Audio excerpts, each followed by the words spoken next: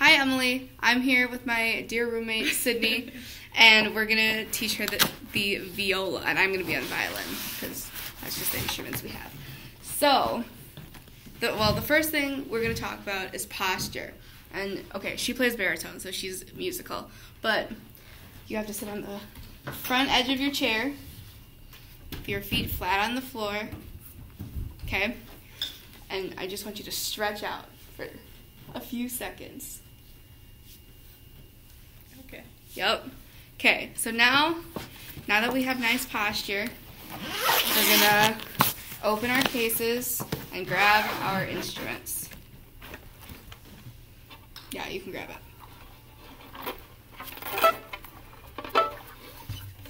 Okay. And we're not even gonna worry about tuning right now. So, the next thing you wanna grab is this weird looking thing right here. And this is called a shoulder rest. Yeah.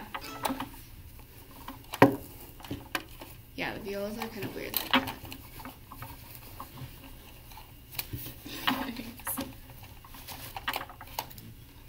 Okay, so now the way to know that you always have your shoulder rest on right is when you see that like the hump here will fit on your shoulder, because you don't want the long part, you don't want it looking like that. Yeah. So when you put it on your shoulder, so then the hump should correspond to the side with the chin rest. Yeah, and you can rest it in between your legs. Okay. And pop around there. And then once it's on, you can adjust it to where it's most comfortable for you. So, now that we have our nice posture and all of our instrument together, we're gonna put our instruments up. Okay, so go like this, stretch out again. And then guide the instrument to you so that it's sitting on your shoulder and not too high and not too low, but that you want it just at like 10 degrees above horizon and tilted. Yeah. So then, that's the goal, is to be able to let go. I'm going to scoot up with you. Let go and be able to just hold it there with your neck. Yay! Your hair's on it. Yeah. Okay. So then the reason we do that is so that there's no tension in your fingers or in like your shoulder here, so that when you're holding it up and when you're bowing. And then once we start doing fingerings, then you can think about letting the weight of your hand press down instead of like putting pressure on. Okay, so now we're not even going to touch the bow yet, but we're going to learn the pizzicato bow stroke. And this one is my favorite because it's the easiest to make a nice sound on. So when you have your instrument up, you can just hold it by the shoulder too. You don't have to put your arm all the way out. But you want to balance your thumb on the fingerboard, which is the long black thingy-mabobber. And you want to use the fleshy part of your finger, your forefinger, and you just want to think about pulling towards your palm. And you can even turn your finger to the side even more. Yeah. Yep. Yeah, and your hand is kind of doing a baritone thing where you're going like this. You can even just naturally curl, and pull. Yep. Beautiful. So, one thing you need to know about pizzicato is to never do it in this space that we call bowland, because that's where the bow goes. And if you do, your finger oils are going to get on the string, and then that's going to transfer to the bow, and it's going to mess with the hairs. And you just don't want to deal with that. So always do pizzicato on the fingerboard. And then this is the bridge, and it holds like 37 pounds of pressure on this little twiggy thing.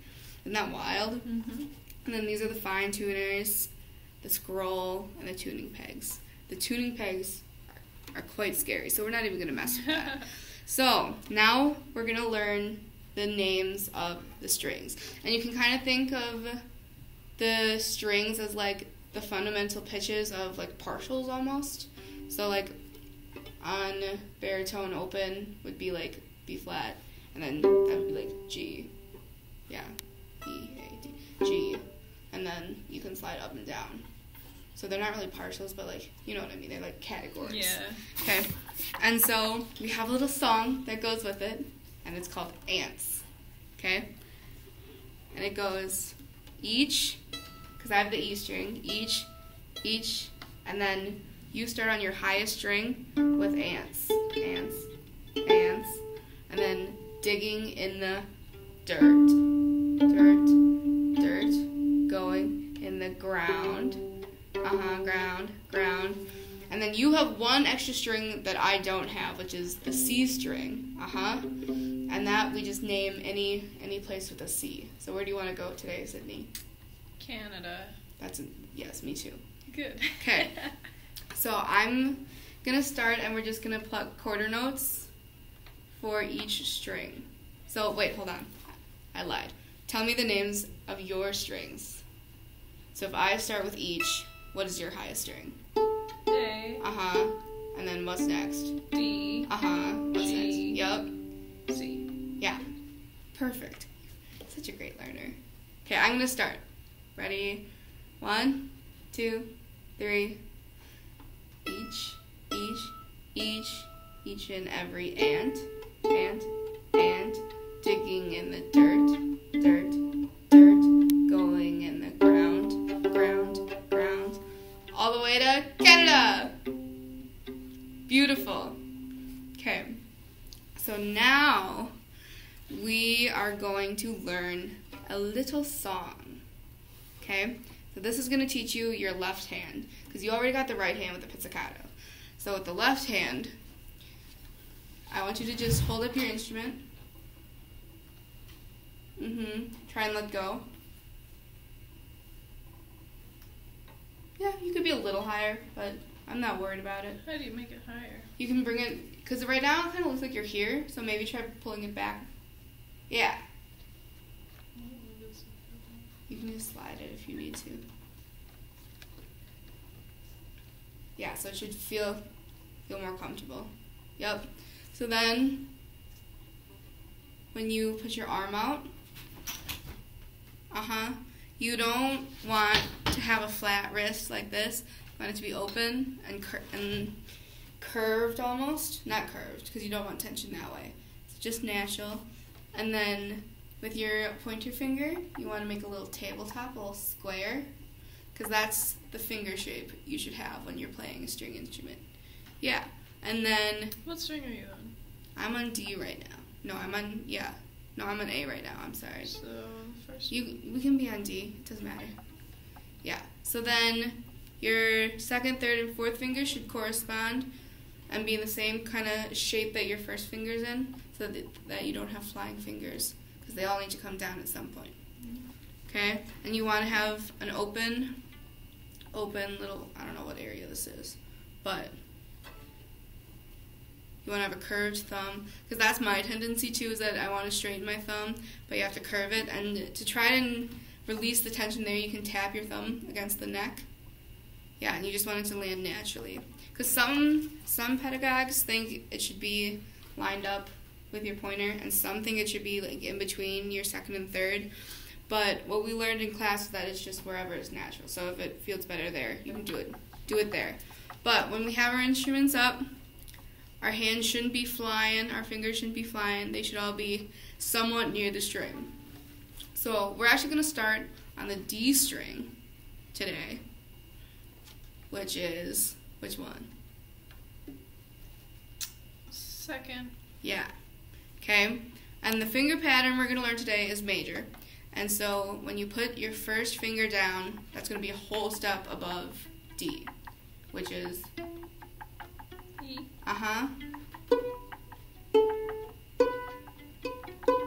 And then you're going to put another finger down with space in between it. And what's a whole step above E? F sharp. And we get to shorten that to fart, because it sounds like fart. Okay. Okay, so D, E, yep, F sharp, and then to get to G, you put your third finger down with no space. Because we're at F sharp. Because it's a half step. So we have E, D, E, F sharp, G. And then we'll move on to A when it comes. But the little lick we're going to learn now is Mary Had a Little Lamb, one of my favorites. And for that, you start on F sharp. And how many fingers do you put down? 2. Uh-huh. And is there space or no space? Between them, yeah. Yeah. Okay, good. So let's play our F sharp. I might be out of tune. Sorry. Yeah. Okay. So think about tapping your thumb, making sure it's natural. Yup. And then are you? Yup. Okay. So we're gonna do quarter notes, and we're just gonna lift up each finger after a quarter note. So F sharp, E, D.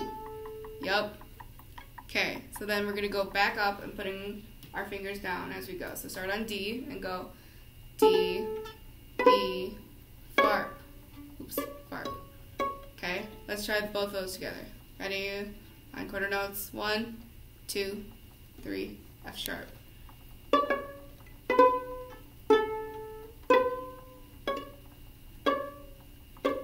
And then we're gonna lift one finger up and still have our pointer finger down. And we're going to play 3 quarter notes. Ready? Okay. And then put that middle finger back down and play a quarter note. And then, this is the fun part. We get to move strings. Okay? And we're going to go up. So which string do you think is next? Well, I don't have one, but for you it'd be an A. Yeah. So you should be on this string. Is that what you've been playing? I've been playing the same as you. Oh, yeah, no, you're right. Okay, so, yeah, you have an A string, though. Yeah, that should be your highest. Yep. Ooh, maybe I've been on the wrong string. Whoopsies. Okay, let's do all that again, and we're going to just pop up to the A string. So start on your F sharp, and we're going to go down, then up, and then E, E, E, F, and then we're going to play A, 2, 3. Ready? Start on F sharp, and 1, 2, ready.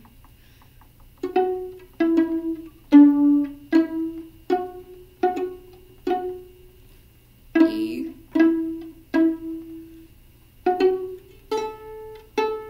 Yeah.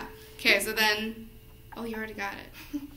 When you go back down, it's the same thing as before. F, farp, E, D, E, farp, farp, farp, and then D, D, farp, E, D. Okay, let's try it all at once. Start on your F sharp, tap your thumb. Shoot. Yeah, I know. It's tricky, man. It's easy to just... Yep. Okay, ready? Got your thumb anchored. And on quarter notes, 1, 2, ready, play.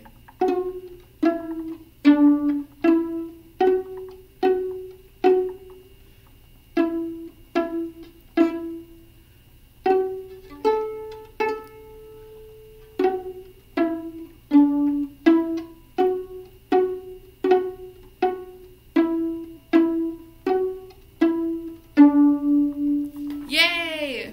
We played Mary Had a Little Lamb. Okay, so one thing to just remember when you're fingering up here is to not let your fingers fly. Because you want to put them back down, and that's just more work. Okay, so now we get to pick up the bow. So see if you have a bow in your case. You should. If you don't, that's an issue. And try not to touch the bow hairs. It's not a huge deal if you do, but just try not to. Okay, so now the hair should be all loosey-goosey. Is yours? Mm-hmm. Yeah, you see a bend in the stick? Okay. The stick is this back part, by the way. The stick, and then this is the frog, and this is the tip, and then the hairs. So, all you do is turn this little knob down by the frog clockwise to tighten it up. And you want to tighten it to where you have a pinky's width between the hair and the stick. And an issue with this is that when you say, okay, tighten your bows, some people will chit-chat and tighten their bows, and then they get distracted. and their bow hairs will snap. You good? Maybe a little more. Okay. I think yours looks good. Mm-hmm. Lovely. So now, an important part of the bow is to use the rosin. So there should be rosin in this little part over there. And if there's not, you can use mine. And all this does is this provides like a stickiness to the bow hairs so that it's easier to make the string vibrate. So it kind of just pulls on it a little more. And you just want to rub it up and down. And some people will like take a key and like scratch at the surface of the rosin to get the stickiness to come out quicker. But I don't know, I haven't done that. So just a few swipes will do the trick.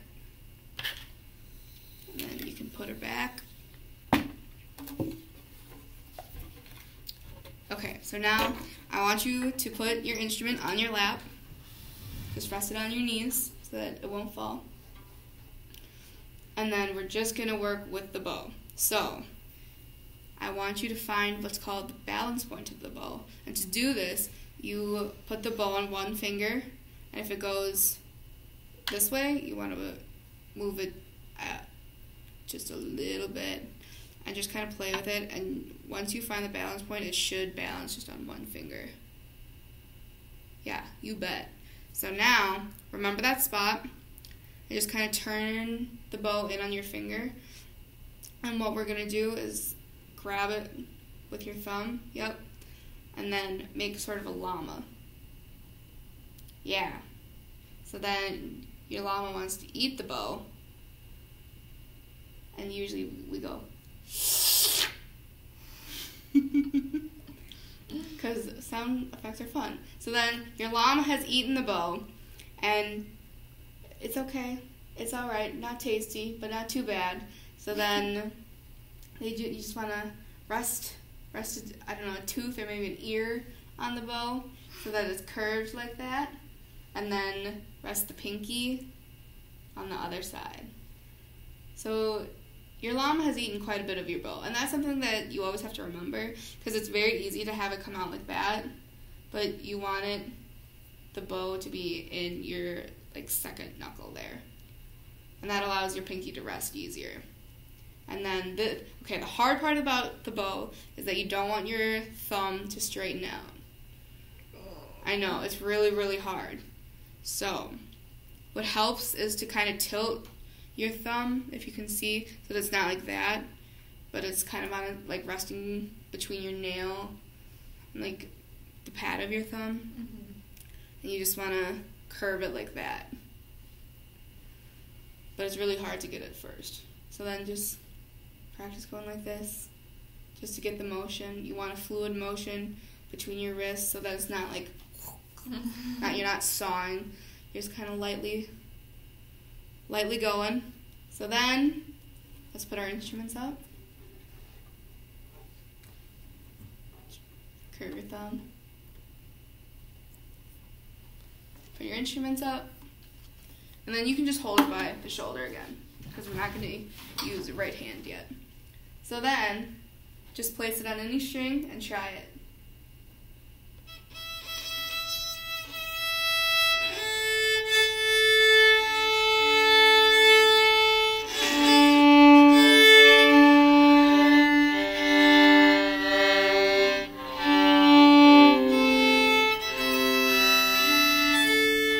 Beautiful! So now, something to remember about the bow, using the bow, is that you don't want to get too close to the bridge because otherwise it sounds kind of funky. And some music does use this because it sounds kind of eerie and kind of scourgy, but we don't use that in traditional stuff by Mozart or whoever.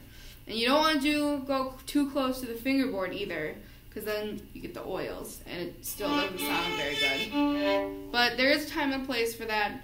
We're just not going to cover it.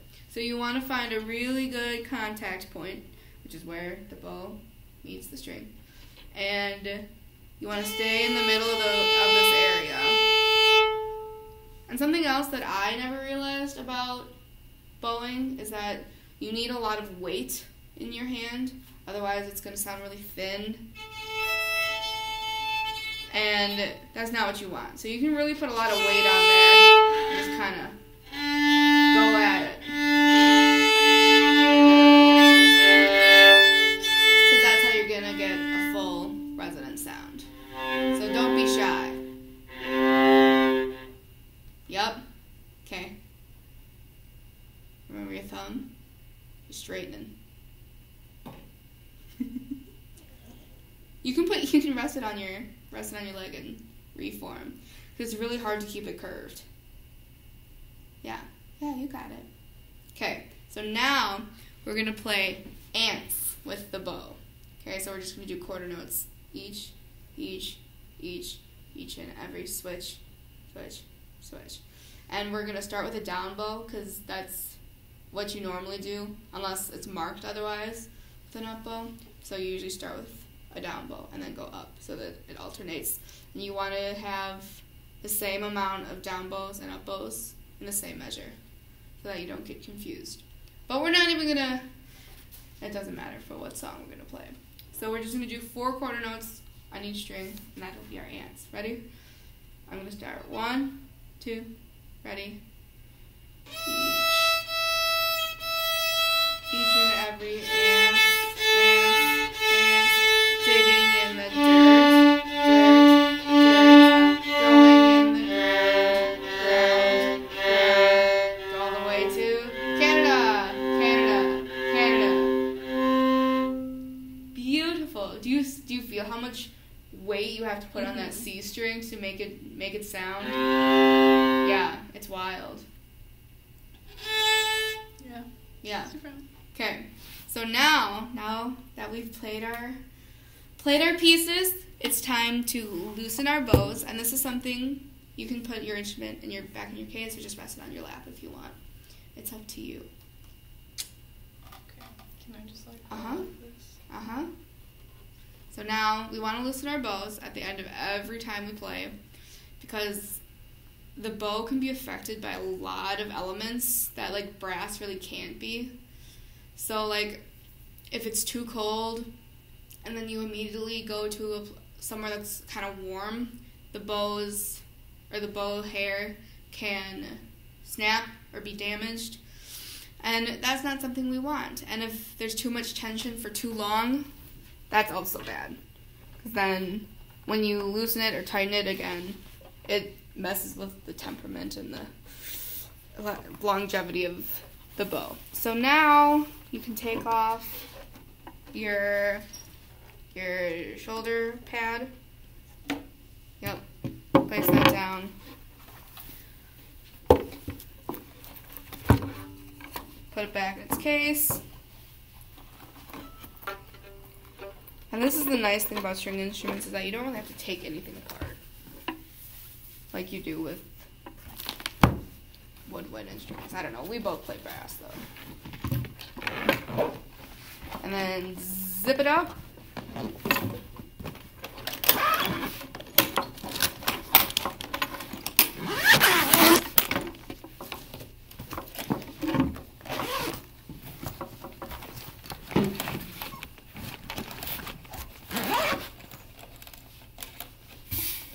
Stop that.